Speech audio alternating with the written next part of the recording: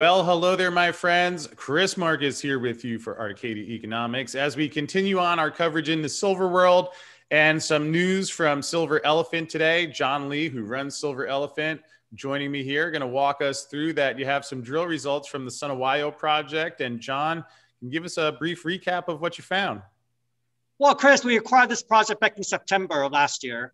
This is a greenfield new discovery of a package that's 60 square kilometers. It's never been drilled. And we drilled 15 holes starting in December. The results of the first 2 holes came out this morning. And the hole number 1 drilled 137 meters of 36 grams of of silver. And then the hole number 2 drilled 30 meters of about 45 grams of silver.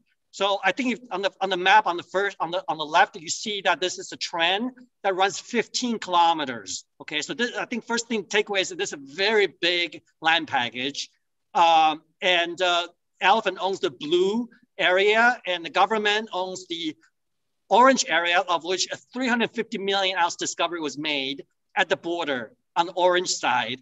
But the project is one of the same, is the joint at the hip. So we've proven the theory. We drilled 15 holes. The first 2 holes results come out. The grades are not so impressive, but the width and that it starts from the surface and that it's open at depth is, we are extremely pleased with what we observed.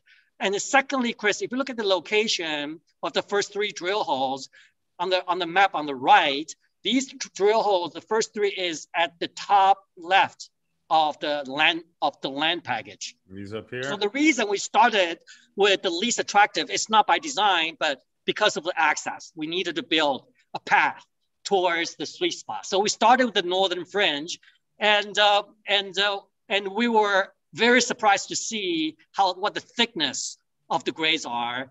And then if you score a little bit further down, so you can see that this on this bottom in the middle left is the Puyuni area with the 2 drill holes. And you can see there's a fault, right, Chris, in the middle.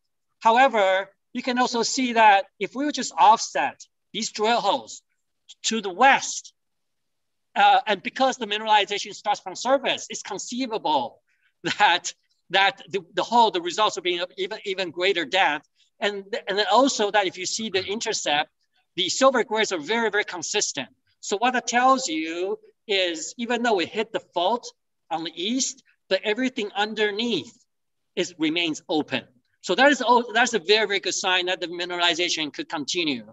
As the deposit in the south, that mineralization continues up to 500 meters and still open. So we only drill, this is the tip of the iceberg. And that we're highly encouraged that the surface sampling mapped very well to the mineralization underneath. So there's no what's quote unquote surface enrichment. So how does that matter, Chris? That means that potentially when we go out there and grab samples that shows silver, there's a good possibility that there's something underneath, right? And we grab over 950 samples over 8-kilometer stretch. 87% of that shows silver grades from 1 gram to up to 458 grams. And all the best parts is in that Kabolo Uma area, of which there is the drill hole from 4 to drill hole number 15.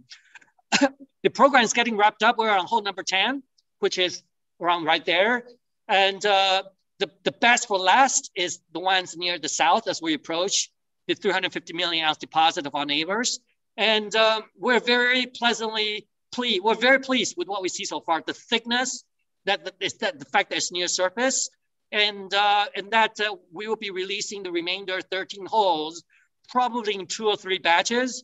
And that if the drill hole number 4 onwards continue to see the consistent width and maybe increasing grades, Chris, we're on path to a major bona fide greenfield silver discovery. You're looking at a strike length of 4 to 6 kilometers with intercept starting from surface that could go as deep as 500 meters.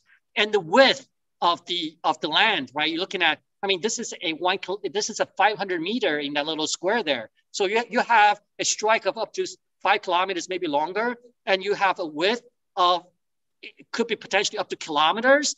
And if you do the math of the tonnage of, to say 200 meters, I mean, this is potentially 100 to 200 million tons And at a modest of an ounce per ton of 30 grams, you're looking at potentially 100 million ounce silver deposit in the making, in addition to our Pulacayo project, which we talked about in the past, and potentially easily surpass our 300 million ounce target we set by the end of this year. And we're only, Chris, into February.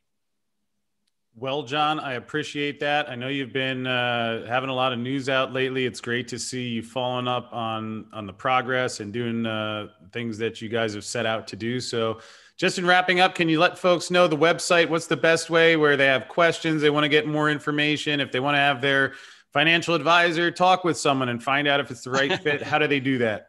Yeah, of course, we're very active on LinkedIn, Twitter, and Facebook, and YouTube. The best way is just search Silver Elephant John Lee Twitter, and then just literally typing Silver Elephant Mining. The website's URL is silverelephant.com. All the information is updated. The detailed maps is on the page. So I encourage you to go to that, and then sign on to Twitter as a follower, of which you're going to get daily updates from me, not only specific to Silver Elephant's development, but also the silver market in general. We are in for a wild ride. I think we have an excellent chance of breaking out $30, and once it gets past 30, it's anybody's call.